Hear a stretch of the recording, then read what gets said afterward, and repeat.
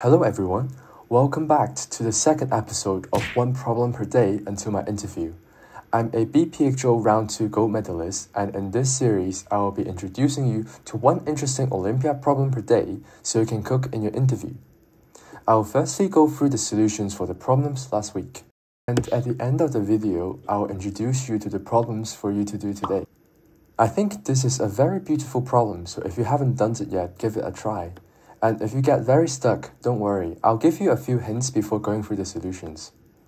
We know the rod will be in equilibrium, which means that the force must be balanced, and the moments must also be balanced no matter what pivot point we choose.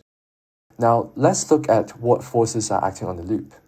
There's the normal reaction force and the friction from the revolving shaft, and the weight of the mast attached to the end of the rod. The crux of this question is to figure out where the contact point between the rod and the shaft is, so that we can know the direction of the normal and the friction force to balance them out with the weight, and know where they act so we can balance out the moment caused by the weight.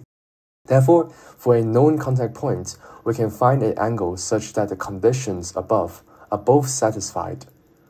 Now, if you try the problem really hard, you will know that finding the contact point is actually really hard. How long will the friction keep the rod rotating with the shaft before the weight causes it to slip? And how many times does this process have to occur in order for it to reach a position where the forces and the moments are balanced?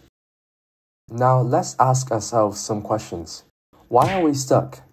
Because we don't know where the contact point is, so we can't do our usual force and moment analysis.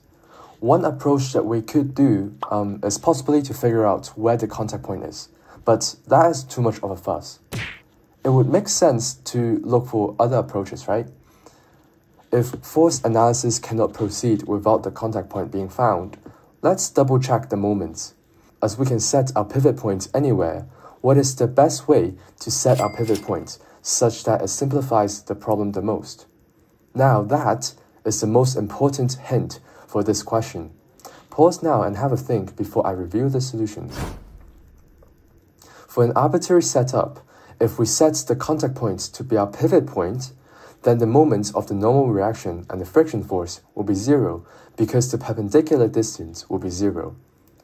This means only weight will contribute to the moment, but our total moment must be zero for the rod to be in equilibrium. So the moment of the weight must be zero as well. Its line of action must pass through the pivot. With this in mind, can you now draw the correct setup to the problem?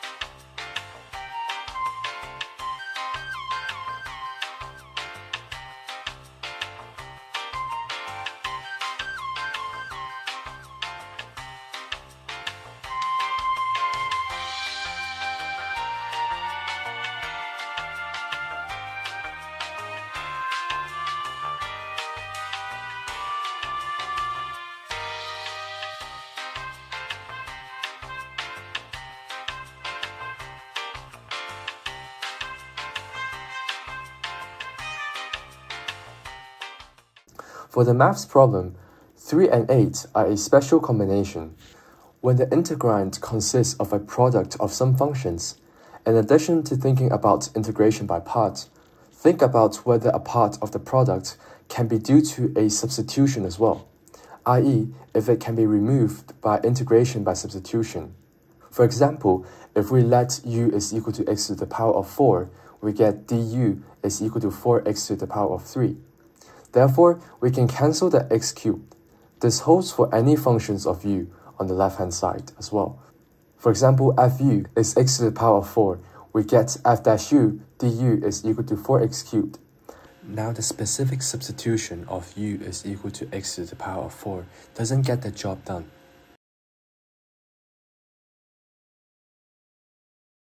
If we observe the interground more carefully, doesn't this form look familiar? Isn't it the standard scenario of substitution by tan?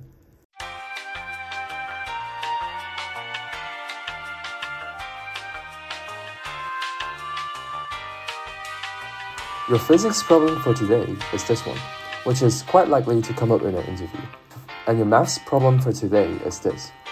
From the feedback last time, I have adjusted the difficulty for today's problem to make them very slightly easier. Always give me feedback on whether the level of difficulty is just right for you. I really appreciate these feedbacks because I really want to help you guys the most. Have fun and enjoy the problems. Peace.